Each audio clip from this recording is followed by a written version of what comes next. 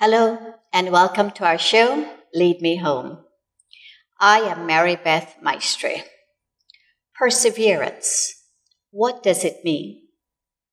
Are you a person that perseveres? Think about it in your own life.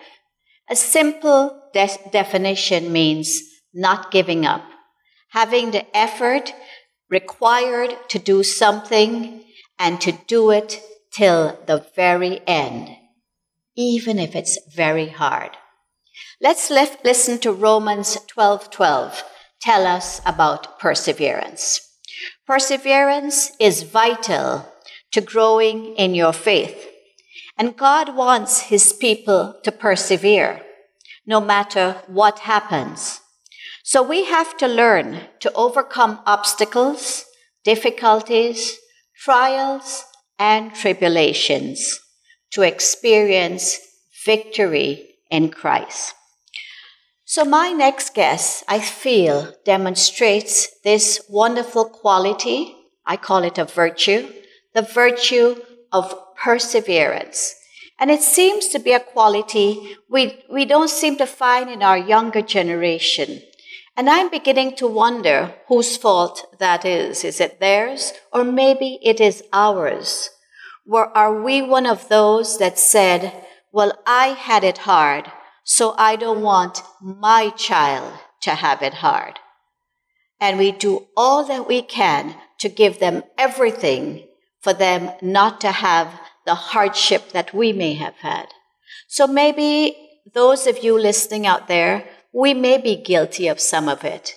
But teach our children. Let us now go back to that generation and teach them that it's nothing wrong in persevering to get what they want, but more than that, to get the victory of Christ. Let me now introduce my guest, Cecilia Thompson. Hi, Cecilia. Good morning, Rebecca.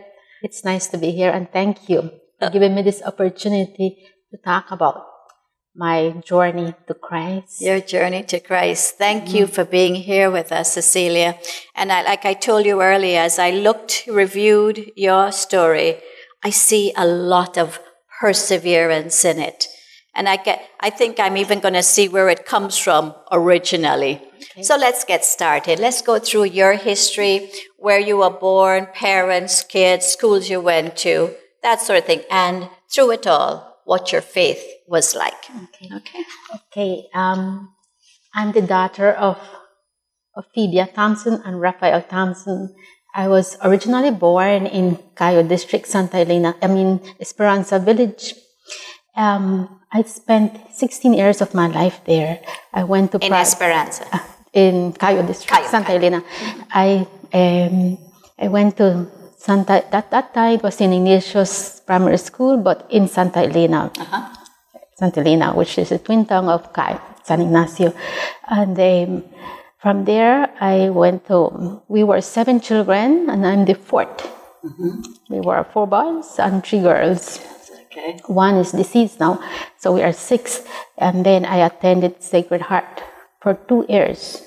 After that, there was no 6th form at the Cayo District at that time, so the whole family transferred to Belicity because my sister was already graduated from high school and my brother was already graduated, and they wanted to further their education. Before we go as far there, let's go back a little bit. Okay. So you did elementary school in Santa Elena. Yes. Okay. And now your parents, you mentioned, may have been nominal Catholics, but you all of you received the sacraments, Yeah. because you were going to a Catholic primary school. Yes, and then you said you moved on to Sacred Heart. But again, let's because I wanted that theme of perseverance. Okay. Now you live in Santa Elena. So to get to Sacred Heart, you have to what? Yes, we have to walk far because at that time it's the Haxworth Bridge that had to be used. There was not that shortcut, that wooden bridge. So we were poor, and I don't recall us even having a school bag. We used to back our books on our hands, and we had to walk rain or shine. I didn't even have an umbrella. don't recall us getting money for lunch. And that time, school was like from 7:30 to about 2:30 in the evening. And that was very painful because you used to see kids eating with their lunch. Having their lunch, having their snacks, and we didn't get to have those things. But then it's the sun, the blistering sun. But go and coming back. You're coming back at 2:33. Yeah, but I think kids are resilient, and because we were young and we were poor, those things didn't really at that time didn't matter. But now that I look back in retrospect, yes, I think those. I don't know if it was in this era that I was growing, would I have had that determination, that perseverance that you're talking about to go through it? I'm hoping so. That you would have. Yes. Maybe not. Maybe not. You just never know. It was just, I think, a generation because not only that, but on the way going probably and coming, there were other kids walking. Yeah. See, lots of kids now go to school in cars. That's true. Here in Belize City, maybe not in the other districts, but so many kids are walking to school. But more than that, like you said, carrying those books and then getting there and no lunch and watching other getting up early too. Because probably some of the schools here now have feeding programs, and probably at that time there wasn't any. No, in those those things, days, right? You gotta fend for yourself in those days. Yeah. So and I guess many people went hungry, just like some of us had. Sometimes we didn't just did till you got home. But let's go back to your father. Tell me about your father. He was a farmer. My father was always a farmer, and I think he chose that way of living because he could not read and write, and he didn't like to be amongst people because my father had a temperament of being passionate and really getting upset about when things clashed with his way of seeing things. So he always was at the farm, and my mother was the one that actually took care of us at the farm. And my father, because we lived prior to growing up in Santa Elena, I have to go back a little bit in time in terms that we actually grew up in Cristo Rey, a village, and there my father always wanted us to have the highest level of education because he said that he never wanted any of his children not to know to read and to write, because that was his biggest regret in life, because when you don't know to read and write, he said, everybody takes advantage of you, and that is where his bitterness used to come from. Because he was an extremely kind person, a very fair person, but when people took advantage of him, that really got him angry. Okay, just 1 second, viewers. I want you to see where some of the perseverance started. Right there, seeing it from her father, who was illiterate, couldn't read nor write. But on the other hand, of what I spoke of earlier, he wanted you all to persevere and to get that education so that you wouldn't end up in his predicament of not being able to deal with affairs when he couldn't. Yeah, I would imagine monetary affairs when they would take advantage of that.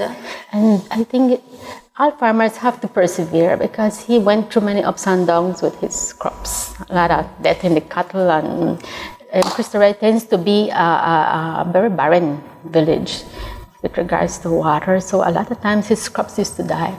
But even so, he used to plant and never gave up, and he used to bring us the food.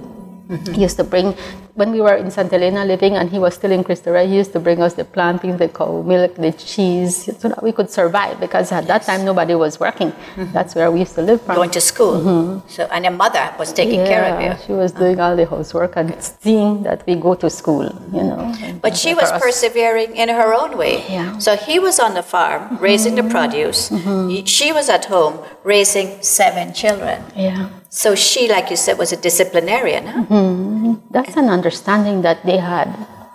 And I think when I look back too, I think it's a selflessness about them. Because my father had to do everything at the farm for himself, wash, cook, and make sure that he finds. He should have had his wife with him in that sense. And then she was over here, separate, trying to raise us up, the right way. So parents are self-giving. Self-giving, You know? yes. And so we see the perseverance in both your father and your mother. Yeah. Okay, so you finished high school, and this is when your older brothers and sisters had, of course, finished ahead of you. So they wanted to further their education in the city, yeah? So let's go on from there. You moved now? Yeah, they are already in Belize City because my brother was working. Well, actually, when he was going to high school on weekends, my brother used to work at the monastery, constructing that monastery with Father Richard, the Dominican monastery in Santa Familia. Okay. So the little money that he used to get, like maybe $50 a month, he used to bring it to the home so that it can help for the expenses. But when he finished, and my older sister finished, they came to Belize City, and then she was working at a laboratory.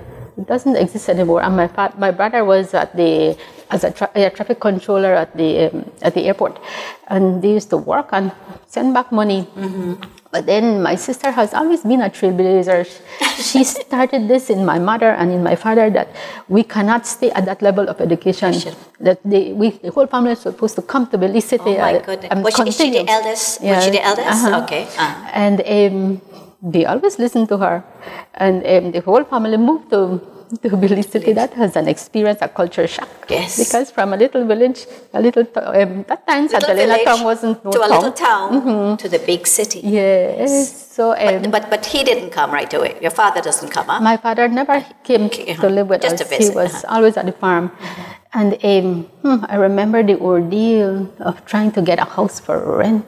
And at those times, houses were rent for $200 a month, and they are big. But for us, that was very expensive, you know. Which all the kids. Yeah, yes. but thank God, well, with the salaries of those two persons, and then my father trying to pitch in and trying to work in unity. That's something that they taught us. We depend on each other to be there for each other. We made it to the city, and we found a place to stay. And from there, I enrolled in Palote High School. My sister enrolled in Palote High School. My other sister went to sixth form, and my brother started technical high school. Okay. And so everybody is in school, and the other little ones went to St. Joseph Primary School. So life started to normalize in Belize City. Yes, once you got through that big hurdle, but you persevered. Once again, perseverance there, with everyone chipping in. So you're going to do sixth form, and then you're going to also go on to UB. Yeah. But you said, tell me a little bit about a summer job you took at SCA. That was like when I graduated from Palote High School. I went to St. John's, and there I met a girl, and we became good friends.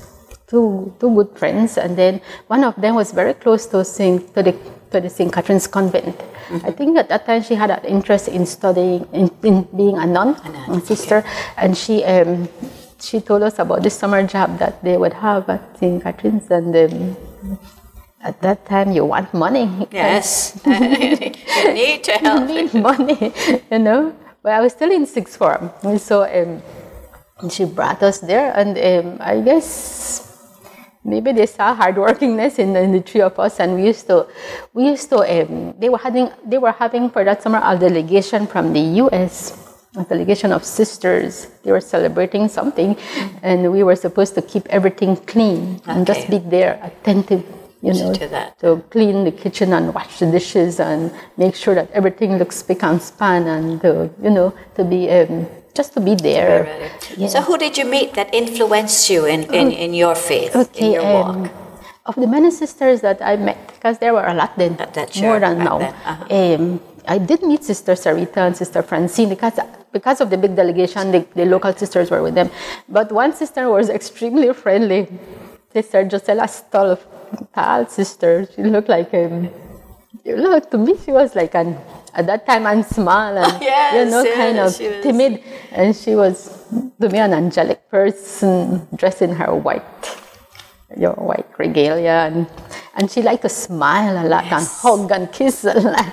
She's a really friendly woman, and it's in her family. I know the family, and that's how they are. She used to grab you and hug you very tightly, and I feel squashed. But I used to like it because my parents were never into, none of us kids, and so were never into that intimacy, you know. So I used to feel like, I'm loved because sister likes to hug me. And then maybe she felt the same way about me. And then even though when we finished the term there of working, she used to say, come back and visit me. And I used to come every weekend. If it wasn't Saturday, it was Sundays, come and spend sometimes whole afternoons. We didn't know where the time went. And my mother was never one to she never confined my hours. So I just used to have to tell her where I'm going. And she liked the sisters too, because when Yes, you were going to a good place than being with the other kids on the street. She always tells us stories about the sisters that taught her. At that time, they were in Cayo too, Sister Bernardus and those people. So I used to tell her how good sister used to treat me and what all we used to do together.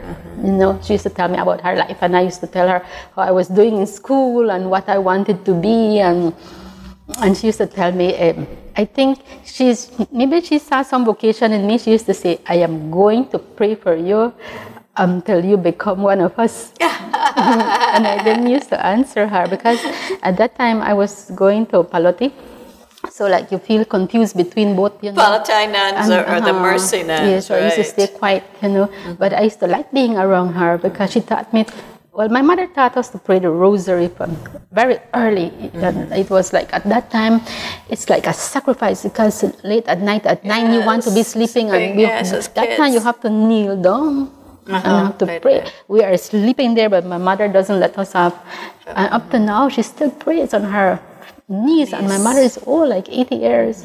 So we used to do that with sister. With Sister Gisela. Pray the rosary, and she used to ask me to go into the chapel and lift up my petitions. I guess she knew a lot of things to pray for. I didn't know what to pray for at that time, but I was obedient. Yes, sure. I was obedient and go in and say something to God. Maybe I was just praying more for school, that I finished school. And that closeness, that bonding with sister was something unique. I don't know how many people find that, to find a very close friend that you can talk to and you can be around with and feel so comfortable. Sometimes we are just sitting how me and you, nothing saying, we're just enjoying because St. Catherine's has a nice grounds. The so you see the trees and the squirrels and we're just sitting back there in the and she would look at me and smile, and I smile back. Oh, sweet. No words at all. Words were not necessary. Not needed at that time. Okay, Cecilia, we're going to stop there and take a break. And when we come back, we'll continue on this story. But I like everything you said about the influence in her life with Sister Gisela Stuff. Viewers, will be right back.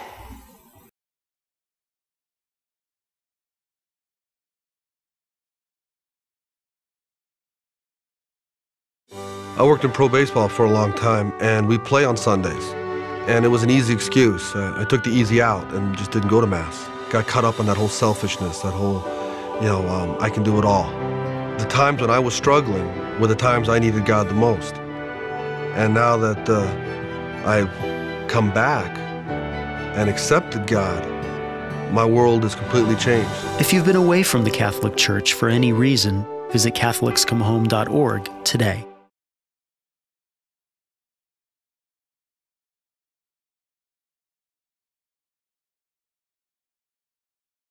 Welcome back. We continue now on Cecilia's story. And we left off where Cecilia, as a little part-time job, is going to school at Palati, but going over to SCA to help get ready for a delegation that's coming. But she befriends Sister Gisela. And for those of you, myself included, who knew Sister Gisela, towards her last days, sure enough, you would see her up on that veranda. She was either knitting or embroidering or whatever else, praying her rosary, but always waving at us, whoever was passing by, recognizing us. It was just in her nature. She was a charming, lovely woman. So I can see definitely, Cecilia, how you could be pulled into that, attracted to what she had to offer. But it was not only that, it was teaching her in that loving, kind way, in that loving, kind, affectionate way because Cecilia was saying, with a big family, and when you have to work so hard as parents, there's not much time for affection. So to come and receive a hug from a nun, that's so beautiful, huh? To know that you're loved and that you're accepted for who you are, and that she's also praying for you. Definitely. Definitely had you in prayer. You said she also took you at times to Hattieville on some of her missions. Huh? She used to go, like, I think once a month, and she used to invite me because they had a little group of Catholics there, and she used to like to wrap, especially around Christmas, lots of presents. And then I think she used to get stuff from the States. Yes. I don't recall asking her where her stuff came, but we were always packing things in baskets and boxes that she would take to give away to the children. She used to tell me that a lot of disenfranchised children are in Hattieville, and that was one of her spots that she used to go to share with them. So, and she invited you to go along. So beautiful. So her generosity there. Maybe that is why I find myself giving. You know, yeah, you saw it right there. Her generosity. Over. The moment you are doing things, you won't see in the future. But in the future, now you trace back where certain values and certain virtues come from. About. And you can take it back to someone. And when you talk about it, then you begin to see it, like we're doing right now. Yeah. But so with your faith, you're going to Pallotti. So now at Pallotti, of course, that's going to encourage you to go to Mass, to do, because your Pallotti, we know that's what they're teaching you there, a good faith that you're grounded in. But now at sixth form, you're going to sixth form because you did this as your little part-time job. Your faith, what is your faith like in sixth form? Okay, I wouldn't consider myself a student that is very intellectual and very smart. What? Education, I got it through hard work. I used to have to study. When my little sister grasped things very quickly, especially mathematics, I labored over my books and cried over mathematics. That was always a challenge for me. I trace that back to like when I was growing up. Yeah, that teacher that used to beat us at those times, they used to beat us if you got the problem wrong or you couldn't understand it. And it's not because I didn't try. I tried. Perseverance. Yes, I tried, and they didn't care if you cannot grasp it. The thing is that you got it wrong, so you were whipped and punished. And I got a hit attitude towards maths. It. But it's in every part of school. Many other kids, many other girls as well. In every stage of school, mathematics is there. So perseverance in sixth form was extremely needed, and studied hard. I remember, like, my parents used to say, your only obligation is to study. You will go to school during the week, and as you come, it's homework. They didn't have to tell us that. And weekends, then we have to work. Like, all the housework is there waiting for us. The washing and the helping my mother cook, because too many of us, and she got tired. So, that's the only thing I remember at St. John's I was attracted to, is that during lunch they used to put over the PA system that there would be Mass, and I used to always go. And I think that's the upbringing that they gave us. You got to go to Mass, Every Sunday we had to go to Mass. But this was daily Mass. This wasn't even Sunday. This was daily Mass. Yes, that's when we had the Mass. They had it Mass at midday, and you could go at Fordyce Chapel. So I used to go to that. I didn't used to miss those. Yes. And so that kept you going for a bit. Now you're going to graduate there, and let's move on. Now you're going to go work for a while. My work experience started actually at Angelos Press. I did 3 years there, but at that time, my work there, there was a boy at Angelos Press, and I guess he was a ladies' man, I would say, and I'm innocent and young, and I fell in love with him. But I didn't know he had another girlfriend. And I used to cry. Because I found out, because one day the girl called me and said, leave my man alone. Oh my goodness, and that frightened me, because now I'm imagining murder and all of these things, And I told my older sister, and she said, you are going to go back to school. She was like the second mother in my family. Yes. And I was obedient. I went to UB. After 3 years, we left Angelos Press, and I went to University.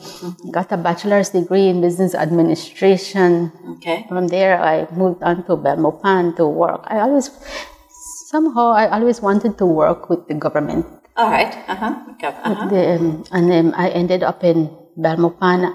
Before I ended up in Belmopan, I was commuting from Belicity to Belmopan, but I had to wake up very early. Yes. And when it's raining, you have to walk every morning. To the bus stop. You tend to get afraid because sometimes, during the equinox, it's still dark. So you get afraid walking to the bus station. And so I got a place to rent in Belmopan. And in Belmopan, it was like 8 to 12, 1 to 5 work. I liked the job. And again, when you are young and experimenting, we heard that they were recruiting for the Belize Defense Force volunteers. And there were a bunch of us girls. And we said, there are good boys in the BDF. We got to go. Yes. That was our motivation. To go meet boys. Which when we had to do a practical exam and a written exam, and I never run like in 5 minutes a mile. I remember the guy that was testing us said when we reached, because I had terrible pain, because it was just too brutal to do. So new to you, yes, to your said, body. Don't drink water. And at that time I was sort of rebelling. I drank water and I started vomiting. Yes, he knew what he was telling you. But we all passed and we became a part of the, as private soldiers. We got uniform and boots and everything. We were told that we were supposed to do our drills twice for the week, and we always showed up. So this is after work. So you go to work. Work ends at 5. Wednesdays you go straight over. Can you imagine this? This slim little girl, young lady, sitting here in front of me. You can imagine what she was at that age. But she enters the BDF as recruited for BDF. Yes. And I used to come home weekends, but because practice sessions were on Wednesdays and Fridays, I had to stay down because the practice sessions went way up to 7 o'clock the night. By that time, no more bus. Yes. And I used to sleep at the police training school. I asked that they give me a room because the girls used to come home, the police officers that were training also, and I used to sleep there by myself. And people used to say, you will hear ghosts and you will hear spirits because people die in this place. But I never heard none of that. So back to the boys. I never saw good boys in there. They were just so So you went looking for a potential husband. Well, it was never found. But you stuck again. Once again, of it. Perseverance. How long did you do that? Okay, I did 4 years. 4 years. Can you imagine that? 4 years. She goes to work every day, and twice a week she's gonna go to the drill sessions. To the drill sessions, and you keep this up for 4 years. Yes, and then every year in July we have to do annual camp. So we go to Ballybeacon in Pine Ridge or PG or Corozal, all over the country. But that should have been for 2 weeks, and the government used to pay us our salary still as employees, and well, that's perseverance. Because whilst I'm going through the brutality of being in the army, I used to say, I'm not coming back. But I think that's where community comes into effect, because we all encourage each other. And it's like inside you have that competitive spirit that you do not want to drop out, and then they say you are weak. But the BDF, perseverance. That's what I'm telling you. I see it. That teaches you. It either breaks you or molds you into a tough individual. You might look tough outside, but inside you are being changed and molded. So you worked your way up right up to second lieutenant. Was that it? I had to do exams, and I surprised myself because we started as a cadet officer. You have to take written exam, and I passed. And you have to do a physical exam. I remember climbing the 6-foot wall, but then I was younger then. I was like 26, and you have to leap over. And I was successful. The other girl, she sprained her foot, and that was the end of her. She had to go home. But I managed. And then you stay there 2 years, and they promote you to. So I was in charge of the women in the volunteer. So it paid. It paid off. You went up the ranks. So now you get a little bit more of respect. They're not kicking you and cursing you and treating you like a slave.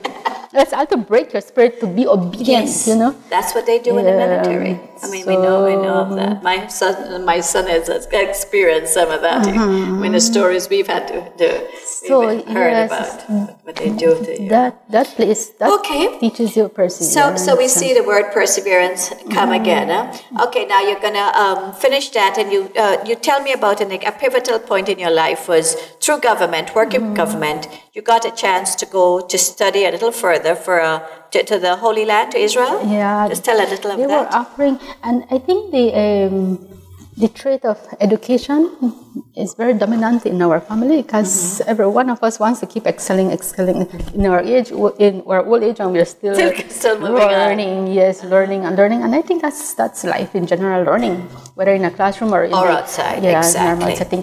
So they were offering small and medium enterprises short courses. That was like for 6 weeks, and I got one, and I went. At that time, I was working at the Value Added Tax Department, and I had an employer, Mrs. Barrow, that believes in education also, and she didn't have a problem with me going, and I'm still getting my salary, and I'm going to go on this experience, you know, to the Holy Land, and there, well, you have to teach you courses and you have to write papers, but they asked you, like on weekends, they would take us on tours. So we went to the Holocaust Museum, we went to Jerusalem, we went to Nazareth, we went to like the Via Dolorosa. That's you can't imagine how that's the number one on my bucket list, and hopefully it will happen maybe next year. We went to the Sea of Galilee, and then we went to see how life is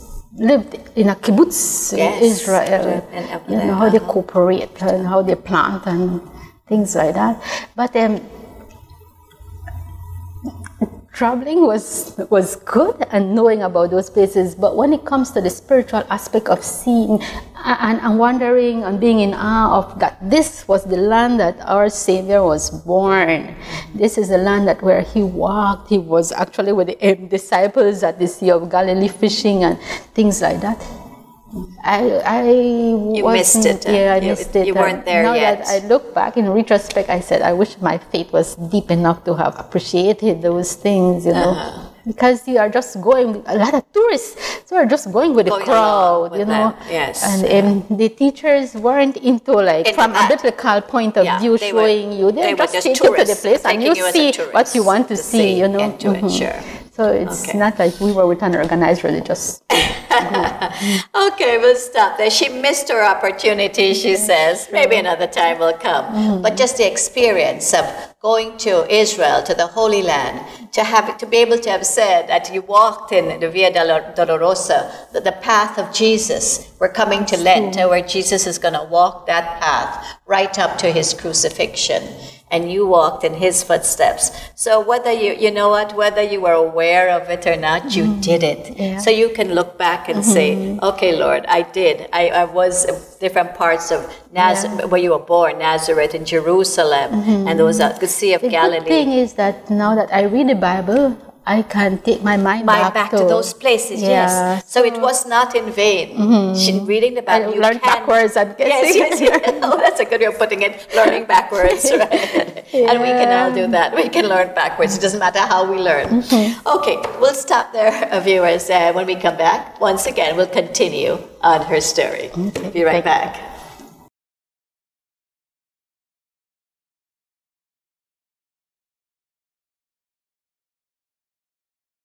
I worked in pro baseball for a long time, and we play on Sundays. And it was an easy excuse. I took the easy out and just didn't go to Mass. Got caught up in that whole selfishness, that whole, I can do it all. The times when I was struggling were the times I needed God the most. And now that I've come back and accepted God, my world is completely changed. If you've been away from the Catholic Church for any reason, visit CatholicsComeHome.org today.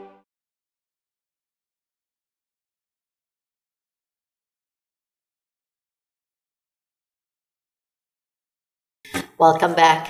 And isn't it amazing as we go through Cecilia's story? And do you not see that thread of perseverance right through her story? Her faith might have waxed and waned along the way, because with the BDF, you're not even going to church anymore, you said. No. But then she gets the opportunity to go to the Holy Land, even though she was not fully aware of what she was experiencing. She does now. And so she can go back with those memories. But she's going to have another wonderful pivotal point, because once again, through, I don't know if it's through the ministry or through the Taiwanese embassy. Through the Taiwanese embassy that offers scholarships to the government of Belize. The scholarships, to the government of Belize. Yeah, I got a scholarship for 2 years to go do a master's degree in business administration in Taiwan. Sorry, 2 years? 2 years. 2 years, yeah. That was a very grueling course because, well, master's degrees are a lot of work. I used to see the sun come up in the mornings. Because Still a lot of awake papers studying, you mean? lots of papers to write and exams to prepare for. And then in the end, a thesis to write. Never written a thesis because when I was going to UB, it was all exams. So yes, never. It's a new learning experience, you know. But the good part about Taiwan is to meet the people. I think Taiwanese are a very gentle people. They are very hospitable. And although they are a Buddhist country, they are open, and especially to foreigners. And I think it's because they are so drawn to wanting to learn the English language. For what reason, I don't know. Because I could never learn that. I had to take a Mandarin classes in my program, of my 2-year program, but it never stuck in my head. But I found them more able to learn English. They were so hungry for the practicing of English. Because when they come this side of the world, so much English is spoken. And so they used to go all out for me just to celebrate my birthday, to be with me so that we can practice. Taking in every English word, you said. I used to feel so appreciated by them that I think my other colleagues because there were other Belizeans studying from Belize, but they were in farther in like maybe second year, you know, and other foreigners that they said we are supposed to get together because we are foreigners. I used to want to be with the Taiwanese girls rather than with the you laugh and you feel so free and in talking, and they wanted to know what was Belize like, what was my culture like, what religion I practiced, because they used to take me to their temples too, and they used to take me to strange places. But interesting, I would imagine. It's really weird because like they used to say everything that crawls, they eat there. And they took me to this snake market where they prepare the snakes and they make soups or they fry it whatever way you want, you know. So you're exposed to things that you can just marvel. No criticism there, you know. Not at all, and it's edible. They eat it, and they're not sick. No. But it's hard, and you still find with all those friends, it's still a form of loneliness. Oh yes. And do you turn to God at least a little bit? I used to go to mass on Sundays. I still.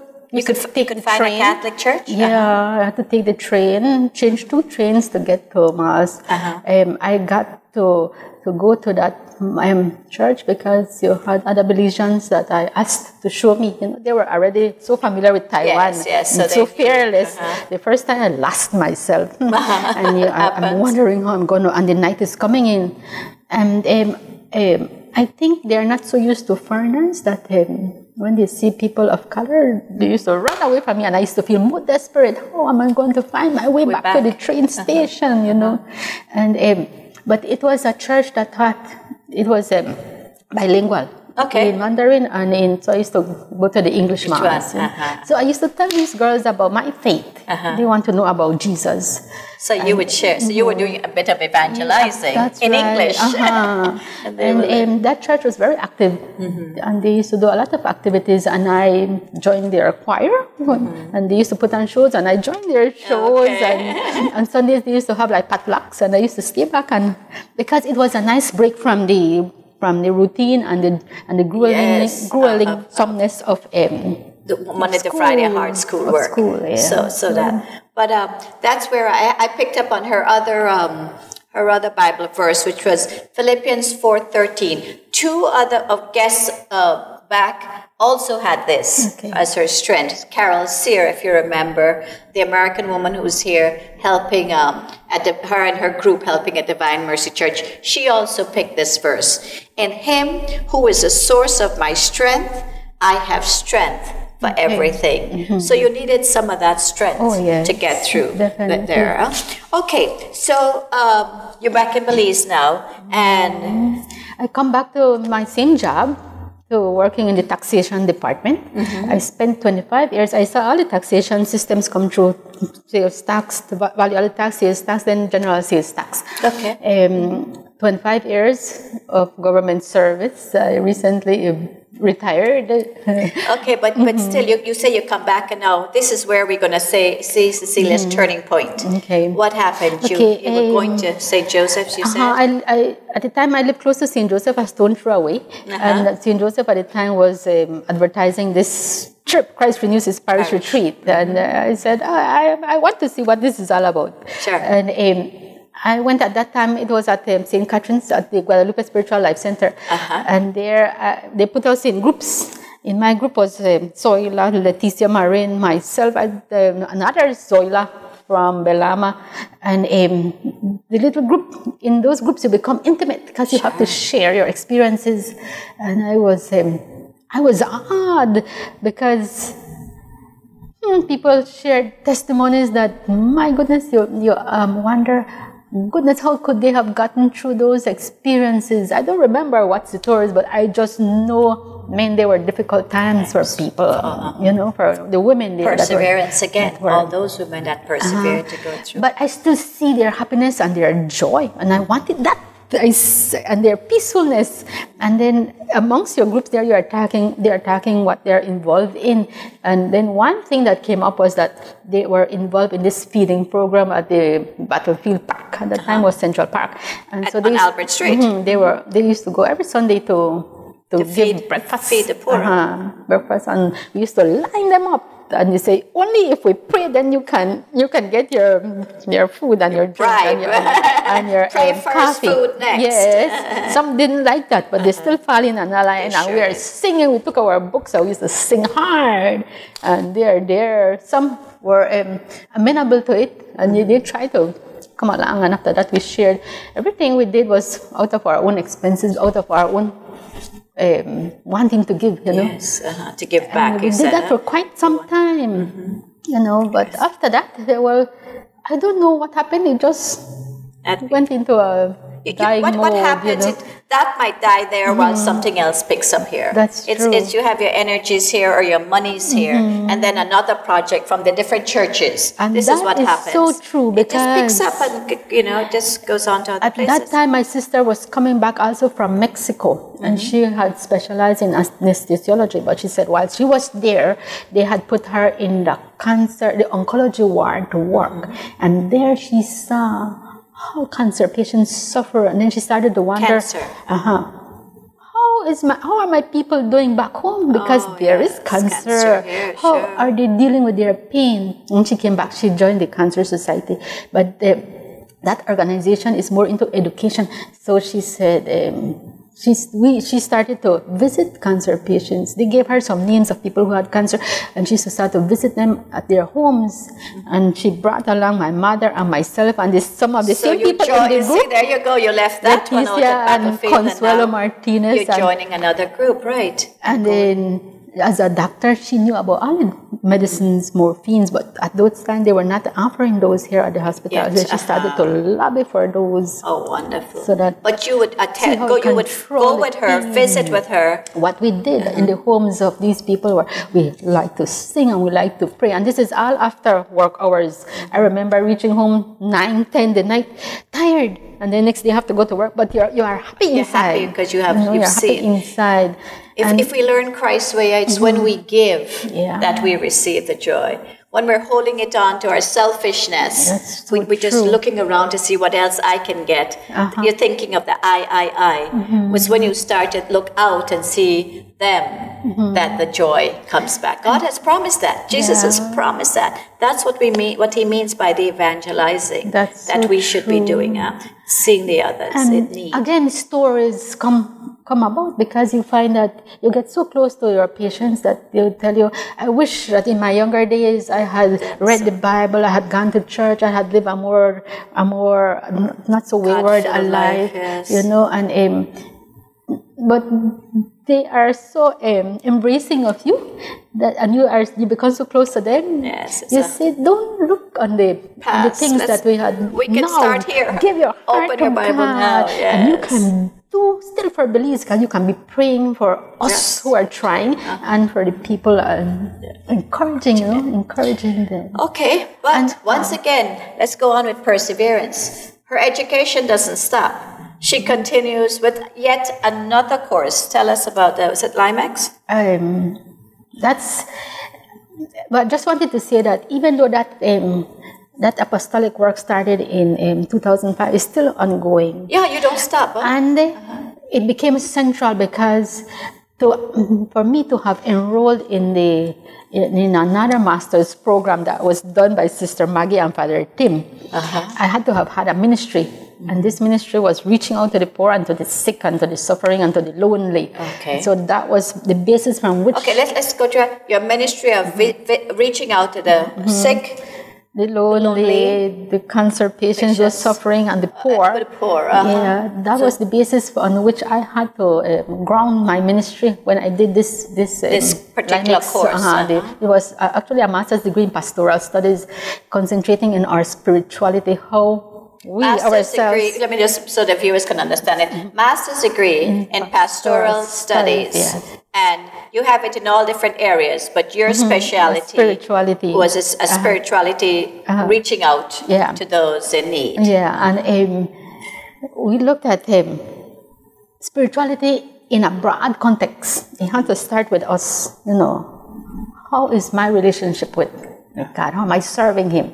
And then taking it out to the community, embracing the community, cannot stop with me. And then grounding it with in relationship to Christ and to the neighbor. It's basically like we say, it's the cross. My relationship with Christ, then my relationship with others. It's the cross that we form. And in that way, it opened my eyes, because like before I was very introspective and thinking that my holiness had to just stop with me. But no, it has to be a giving, as you say. Stop, right? And it took us through many roads, looking at the church, at how it was at the time, looking at the lives of the saints, not to imitate them, but to see what was their end goal. And that's the goal that I wanted to. But sometimes I would still to imitate some of them, the good that they were doing. Yeah. But not imitate them in the sense that we will be flagging ourselves and beating ourselves and things like that. Some of the extremes and really feeling like if we commit a sin, really bringing down ourselves, but more in terms of embracing ourselves so that we can be whole, so that we can take this wholeness to others. And looking at Scripture, at the key role that it plays in our lives, so that we can empower ourselves, so that we can bring God's good message of love to my patients, and then in turn them to others, because we are all connected. We are all connected in a circle of love, so that we can help and serve each other. That's what church is, a community. But community coming it all together. sounds good now that I'm saying it. At the time when I was doing it, it was hard, because 5 years and every Saturday. 5 years, yes. Yeah. Every Saturday. Can you be for 5 years? And many people have taken this course. 5 years, you give up your Saturday. So your Saturday mornings are. Yeah. But the good thing is that when we reached at class, we were a small group of about 10, but then we came to be 8. And the sharing, because different walks, different professions. You had teachers, you had a nun in the group, Sister Chris, and then you had Abel, who was from the, what you call that program that builds houses, hand-in-hand ministries. And so we all bring our different experiences, our own challenges of how to grow beliefs and how to help others. It's wonderful when you have, it's not just you walking alone. And like Christ said, you were never meant to walk alone. Yeah, and it was so interactive, But again, there are lots of papers that you have to write and you have to edit. And when you get an A and an A minus is good, but one time I got a B minus and I don't like that. You don't like it? Nobody's perfect. I'd have been happy with many B minuses back in my days. But it was a very fruitful course now that I look back. Now that you have, and where it's taking you today as well. That God is with us in the thin and the good and in the bad. Right. We just got to believe that and persevere in our faith. It's important, and that in the love that He has for us. So, okay, we're winding down now on your life today. So what, you've retired like you had mentioned. You worked, what, 25 years? Yeah. 25 years? 7 months. Who's counting? 25 years, 7 months. And So, what's your life like today? Okay, now I live in Ladyville. Ladyville is a small village. Actually, I had started the Legion of Mary in San Pedro because we had it in Ladyville. Okay. And it went dormant, but we are thinking of bringing it back again but right now what we do, me and Miss Parshu and Vicky and Miss Callis, we still go visit on Tuesdays. Okay. The shut-ins and Miss Callis takes communion, and we sing and we pray and try to encourage still. Then on Wednesdays, well, the south side is where most of our patients are. So I tie it in with the Bible study that I'm doing at Guadalupe Spiritual Life Center on Wednesdays. So from 1 to 3:30, I have been assigned a patient in Southside just to go and be there to sing and pray. This is a cancer patient. Okay. She's old, like in her 90s, but she likes to sing. I guess when you reach that age, you are looking for God. You're Christocentric at that time. Yes, definitely. Yeah. So it's to spend time with her. With them. And then you have, of course, just your own daily devotions. Okay, so my day starts like 5 in the morning because I've gotten into the routine of reading the Bible. So I would do like how the church calendar does. I do an Old Testament reading and a Psalm, but I'm up to Samuel, and then the Psalms, I've done it. I'm going over it again, and I'm at Acts. But I like it because it gives you that food, that daily food that we need. Yes. Just how we need water and physical food, we need that. And then from the devotion, the singing, the prayer is important. Without that, life it goes in the wrong direction. Others influence us. If we don't have Jesus in our life influencing us, then the media takes over. That's where they're called to. Okay, and so like you said, you're still doing the leftover from your sister, that visiting the cancer patients. Yeah, so it's quite a bit. And I guess that's the reason that I retired. My boss couldn't understand. She said, "You can still go on." She didn't accept it. She didn't accept it very well. But I said, I think I've reached my time here, and I need to make space for new entrants. And what my vocation is, my calling is, I tell her, I think I missed my vocation. Actually, if I tell you, I said, and she couldn't understand that. She wanted me to stay and contribute more. And I said, no, I think I belong in doing more Christ work. To be there for people. I think we reach different stages in our life when you need to hear inside. And as older we get, we understand that. Those who are listen to the promptings of the Spirit inside, so that we can I can find that peace and that joy and that love. And then otherwise, it's a conflict inside. Yes, there's a conflict, and wrestling. It's not a good way to live life. Okay, Cecilia, thank you so much. We've come to the end. We could continue on talking. Really for another half an hour or so. But just with everything you've seen so far, you can understand why I pulled out that word of perseverance. You see Cecilia persevering from a little girl going to school. I was telling her, many kids may have said, well, this is too much. I'll get out at primary school, or I'll quit at high school and start working. Her father and mother, who persevered in what they were doing, gave you that example on how to continue on.